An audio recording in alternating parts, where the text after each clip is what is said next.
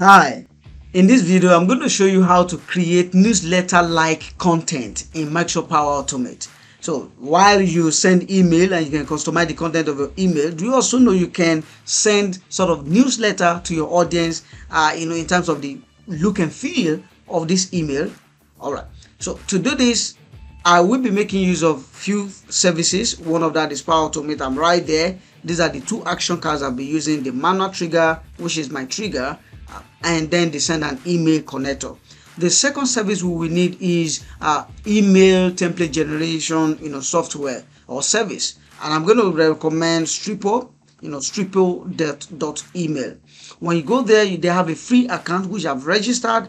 You can go ahead and check their pricing list. They are free. That allows you to customize and even export up to 4 per month, 4 templates per month. Okay, and right here I've checked in and I've created a template as is drag and drop, and this is what I have with me.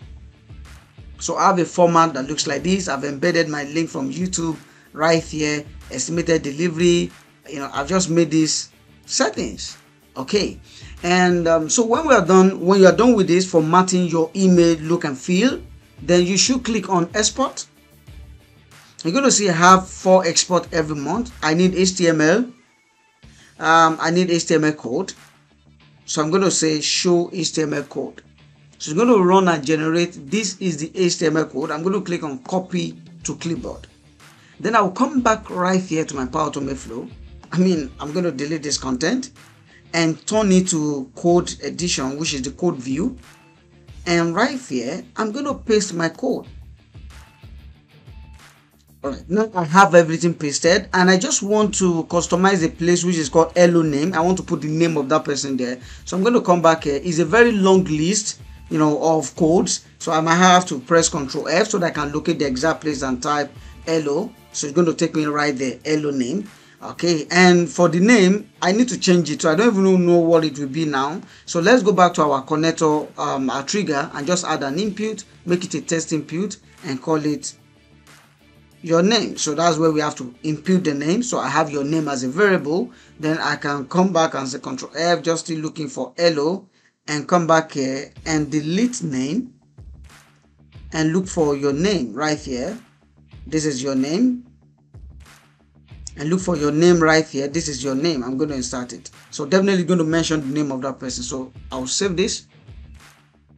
Okay, it's saved. So I'm going to go back up. I can close this action card now, and I'm going to test it. When I'm testing my flow, I'm going to click on test. Of course, it's going to log into the connector. Yeah, it's done. It's going to request for my name. I'm going to put Olanrewaju. I'm going to click on run flow. Flow ran successfully. So let's check my email and see the look and feel of that email content and template. Alright, I have the email right in my mailbox. I can see order purchased successfully. I'm going to click on it. Amazing. Do you see this? I'm going to, even the image as displayed. There's really nothing left out here. The TheOyinbooke, your course is on the way. You can see hello Olanrewaju, TheOyinbooke. I have the video from my YouTube. I have everything just as customized. This is amazing. So for example, if I click on view order, it's going to take you to a place. If I click on check the course, it's going to take you somewhere. If I click on awesome, it's going to take you somewhere, and you can define where it's taking you to, in terms of the content of the email. The link is taking me back to this side because I didn't actually define that. But right here in the code, I can change the link or go back to the editor, change the link. For example, this view order, if I want it to take me to a particular place, I can just copy this, look for the link to my YouTube channel, my video. This is one which I have, and I'm done there. It's going to save, and when I'm exporting, it's going to export with that particular link. So right here we are done, and you can see you can have email content that is very dynamic and looks so really cool, like newsletter. You can even create as a newsletter using Power Automate. Alright, I hope you enjoyed this video. Don't forget to give it a like and also subscribe to this YouTube channel to see more content like this. Bye for now.